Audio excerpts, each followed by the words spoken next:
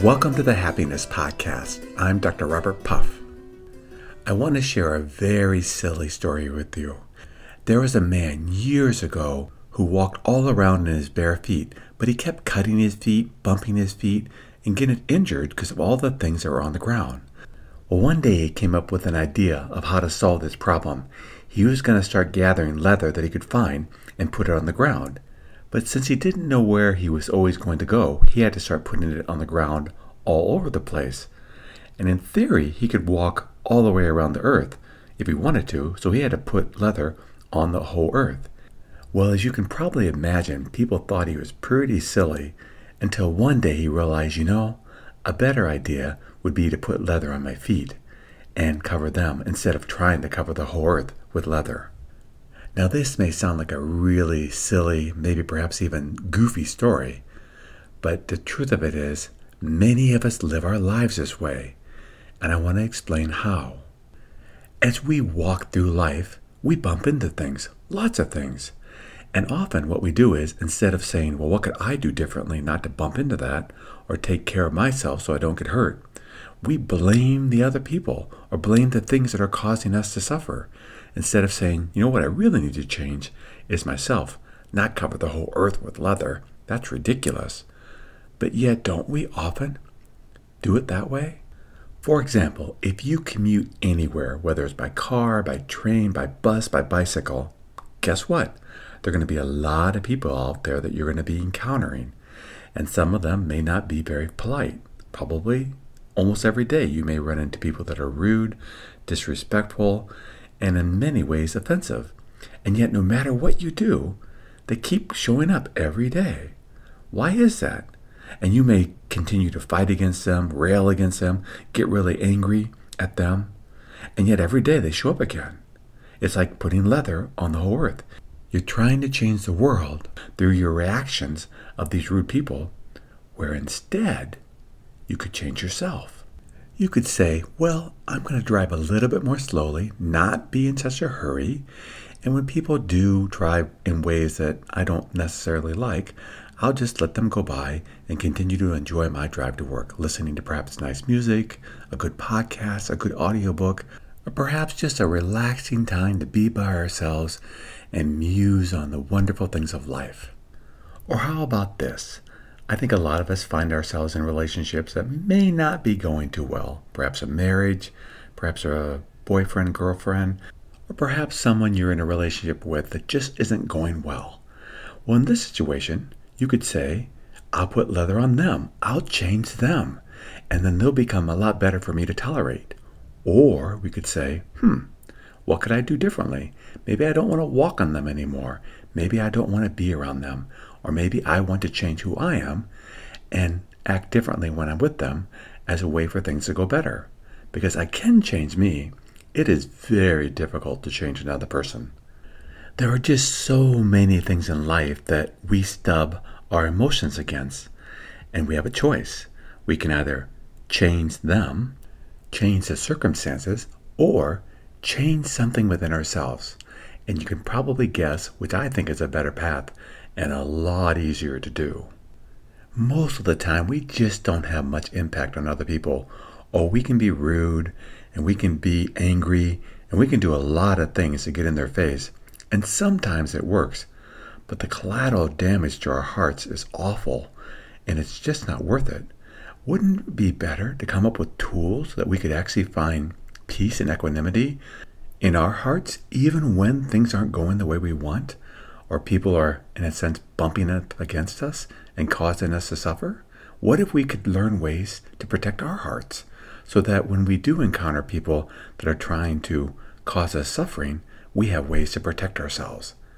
Let's go ahead and talk about that now. There are just 3 simple steps, well, sort of simple steps, that we have to do. The first one is we have to identify what the problem is. What's causing me to suffer right now? We have to identify it, see what the cause of it is, see where it's coming from, and look at it from a lot of different angles. What is the other person, thing doing to me? What am I thinking about that? What am my response? Would everyone respond this way? It's like being a scientist and really discovering the root cause of the suffering. Again, is it external? Is it internal? Or perhaps is it a little bit of both? That's the first thing that we do. Let me use an example. Let's say we go to work and several days of the week we end up coming home just tired, exhausted, and kind of miserable. So the first thing we would do is say, okay, what's happening when I'm at work that's causing me this distress, this suffering? Is it perhaps the people that I'm dealing with, the customers that come in throughout the day? Is it perhaps my boss and the way he or she interacts with me? Is it perhaps the work that I'm doing that I just don't enjoy and it isn't very fulfilling? And then we look at that from all the different angles and write it down. I think that can be very helpful as a way to assess what's going on. Or let's say we're in a relationship that isn't creating a lot of happiness in us. Again, we would say, well, what's causing this distress? Is it something that my partner's doing? Is it something that we're doing together? Is it perhaps a reflection of our differences and our personalities, and we're just not very aligned up together? Or perhaps over the years being together, one of us has changed, and one of us now is a very different person. So let me repeat, the first thing that we do is identify the problem, really look at it from an objective point of view, gathering as much information as we can before we go on to step 2. And here's step 2. Now that we have our list, we're going to put in one category the things that are out of our control, that are external, that we really don't have a lot of influence over. I'm not talking about the things that we can control. I'm talking about the things external to us that we have limited control over. I mean, we may be able to influence them, of course, and if we change, they'll change, but it's mostly things that are outside of us and the things that we may not necessarily be able to control. So then we look at them and we say, well, can I influence them? I mean, there's always things that we can do with the external things. I mean, we can talk to them about what's going on. We can leave the situation. We can set up boundaries. There's lots of things we can do. Just choosing what we're going to do with the externals will make a huge difference.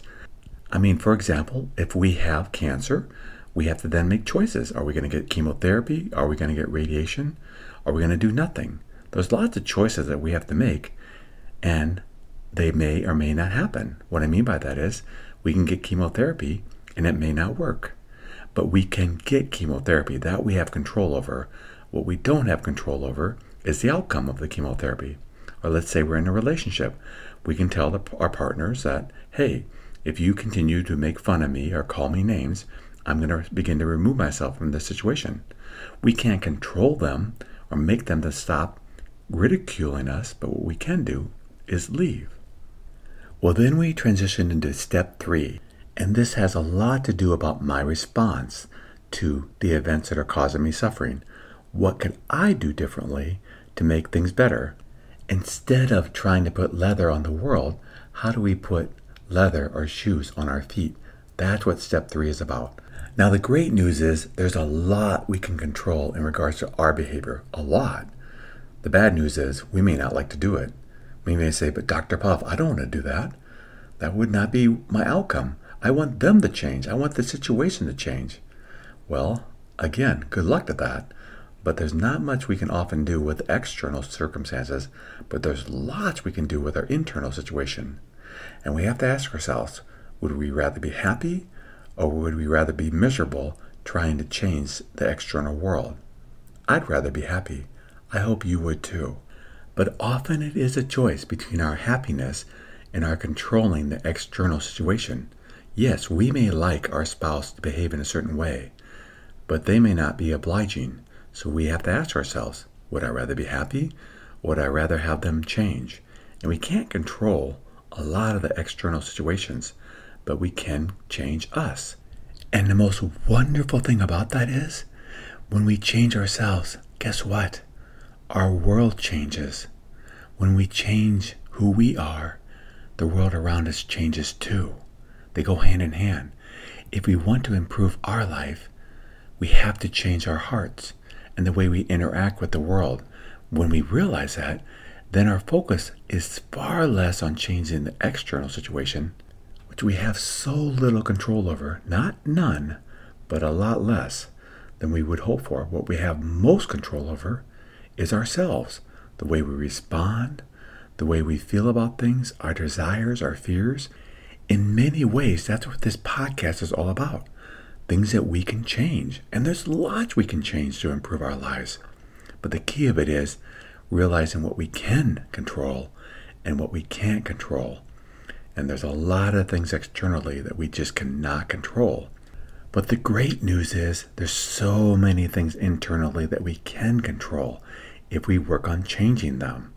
And pretty much we can change anything. It does take work. It does take effort. But our attitudes towards things can always be improved upon. And if we look at things differently, then our world becomes a much better place to live in. One of the key components of this is living in the present moment, taking one day at a time, dealing with things when they come up. It's living a mindful life. Mindfulness is such a precious tool for happiness. Again, these are the things that we can control, but differentiating between what we can and cannot control is so incredibly helpful. I know the story I started with seems incredibly silly, but don't we all know people, perhaps even ourselves, where we've gone through periods of time where we're trying to change the world instead of changing ourselves? Again, I'm not in any way advocating that we don't care about the world and try to make it a better place to live in. Of course we're going to do that. But mostly what we can control is ourselves. And it can be exhausting to try to control other people. What we can control is our response to other people, setting up boundaries, choosing good friends. I mean, the list is rather endless, but the list works if we realize the difference between what we can control and what we can't control. But we also realize that when we change, guess what? Our world changes. And our world can be a beautiful adventure with wonderful things in it when we're able to do these 3 steps. So let's go over them one last time. The first thing is we gather information. What's causing us suffering? What's causing us suffering internally? What's causing us suffering externally?